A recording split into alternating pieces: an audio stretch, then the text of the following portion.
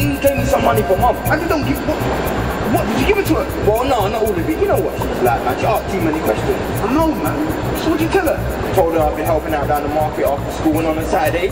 But man, I'll give her the rest next week. Plus, she was really grateful. Yeah, I bet she was, man. Alright, so what do you do for this money, man? For nothing. Whatever, man, really. And do you know what? He said I could earn some more as well, you know. Doing what, man? I'm just running a few errands. Nah. Forget that, man.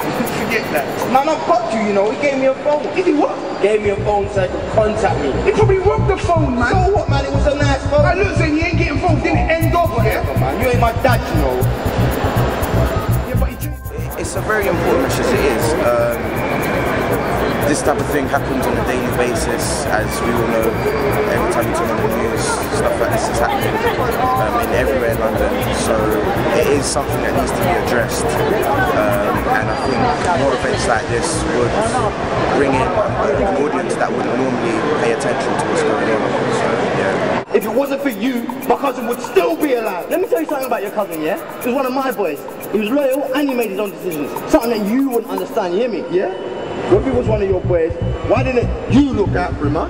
Why didn't you stop him from getting killed, huh? Well, allow it, man, allow it. Wow! Allow it, man. No, man, nobody's talking to you yet. What? What are you saying, huh? Get off him, lad!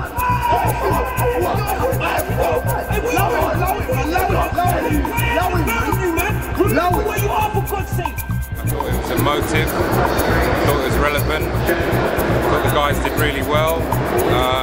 It's quite powerful and touching, and yeah, well worth seeing. Well done for doing it in Waterloo Station. What a feat. The police say they're doing everything they can to find Zane's killer. They promised us they're gonna catch him. Funny that. We've not always seen eye to eye with the police, and what now they can't do enough to help. When the ones that are directly responsible for him, yeah? We know who they are, you know? We know what they do, and yet we do nothing.